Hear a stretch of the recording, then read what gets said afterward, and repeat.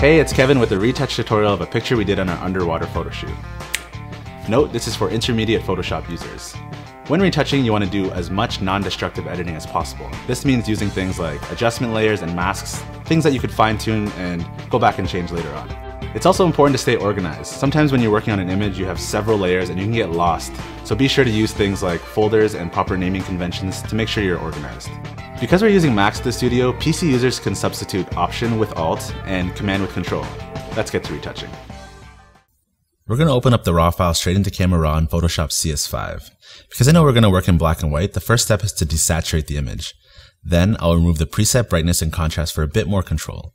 Then I'll bump up the exposure. If you hold the Option key, it will show you when your highlights are clipping. Alternatively, you can do the same with the black to see where your shadows are clipping. These two are very important for proper exposure without having to rely on monitor calibration. If you want more midtones from the image, you can add some fill light as well. To bring out more detail in our subject, I'm going to turn the clarity up all the way. Then I'll change the color temperature of the image, which affects the overall tone. To get a bit more contrast, I'll use the tone curve and make necessary adjustments.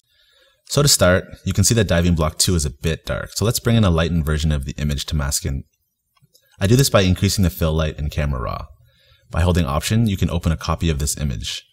Let's paste this image on top of the original, add a layer mask, then fill the mask to black. By filling anything with white, it will reveal what's on that layer. I then make a selection by continuously clicking around the diving block using the polygonal lasso tool and fill it with white.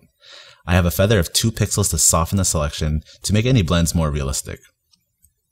By holding Option, I can subtract parts from my selection. Alternatively, if you hold Shift, you can add to your selection. Don't be afraid to make mistakes during your selection because you can always fine-tune it. Also, while making your selection with a polygonal lasso, you can hit backspace to undo your clicks. The diving block is looking a bit too bright, so I'll fill the block with a shade of gray rather than white to reveal a bit less. I can make a selection of my cutout by holding Command and clicking on the mask itself. Seeing how the number 1 on the swimmer's diving block is a bit dark, I'll make a selection and fill the mask with the same shade of gray. Then I'll click on the background layer and hit Command J, which duplicates my background layer.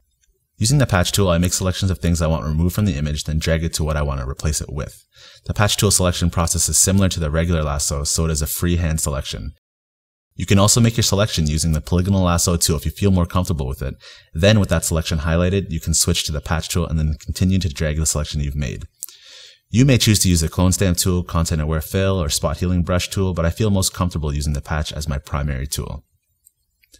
Then I'll use the levels adjustment layer to get the background darkened to bring out the subject a bit more. Instead of making a selection, I'll just use a soft white paintbrush and paint the subject back in. Again, if you paint over the edge or miss spots, you can fix it later.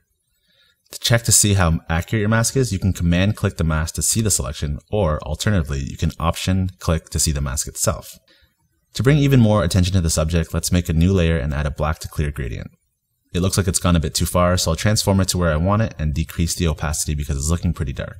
Looking at the subject's face, you can see that there's a weird spill from the lights behind him, so I'll make a new layer and use the brush tool with a low opacity to fill the shadow, using an eyedropper tool to grab the appropriate color nearby. Here I'll use the content aware fill to see what happens when trying to remove the shadow. As you can see, it didn't do a very good job. There are times when the content aware tool is great, but there are times when it doesn't work so well. I'll go back to using my trusty patch tool. It doesn't work very well on edges, so I'll use the clone stamp tool to fix it. I'll use a lasso tool to isolate the area I want affected and clone the rest in, making sure I resample often. I'll do the same to underneath the diving block as well. I'll get rid of the rest of the distractions with the patch tool. Sometimes it requires a few uses to get the necessary results. We had a power cable running through the scene because of the outlet placement, so I'll continue to use my patch tool, lasso, and clone stamp to remove it.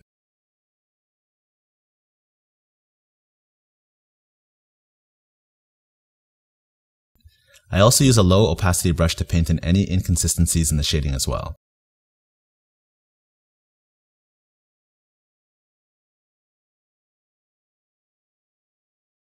I can see that my gradient is bleeding onto this, so I'll transform it a bit more. Then I'll use the clone stamp and blur tool to blend the edges. We wanted the water to appear more like a mirror, so to do this, I'll make a selection, then add a levels adjustment layer and bring out the midtones. To dodge and burn the subject, I'm going to hold down the Option here and click the New Layer button. This brings up a dialog box that gives me options. First, I'll name the layer Dodge and Burn. Then I'll change the mode to Overlay and click Fill with Overlay Neutral Color 50% Gray. On this layer, anything that is neutral gray does not affect the image. Anything lighter acts like a dodge, and anything darker acts like a burn. Using a dark brush, I will darken the dark areas on the subject, and I'll do the same with a light brush on the lighter areas. This brings out more contrast with a more obvious separation between the shadows and the highlights. Upon inspection, I notice that the rails are a little too bright for my liking. Let's make a new layer and paint it darker with a low opacity brush. Now it's time to save your layered image into a PSD. Now I want to make final adjustments to the entire image. I'll flatten the image using Command-Shift-E. I want more contrast and sharpness from the image, so I'll use a high pass filter. Using Command-J, I'll take the background and make a new layer. For more contrast and sharpness from the image, I'll use a high pass filter. When the dialog box comes up, you want to adjust it until you see some edge separations in the image. Click OK, then change the blending mode of this new layer to overlay. If you feel like you've gone overboard, you can redo this or lower the opacity of the layer itself. I'll merge this layer with the one below using Command-E. We know we want this final image to be 16 by 9, but we don't want to lose too much vertical height, so what we'll do is we'll stretch the image to fit within the wider ratio. We couldn't do this in camera because there was a softbox lighting our subject right out of frame on the left. I don't want to stretch our subject, but luckily in this scene, I have no issue stretching everything to the left of him. I'll make the selection, and using Command-J, I'll make it into a new layer. Using the crop tool, I will then extend the crop past the image. This extends black to the left because it's currently set as our background color.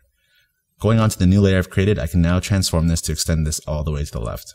Save this as a copy and it's ready for print or web. Here's a before and after of the pictures. I hope you guys enjoyed the tutorial and let us know if you want to see more. Be sure to like us on Facebook on our new page in the description below.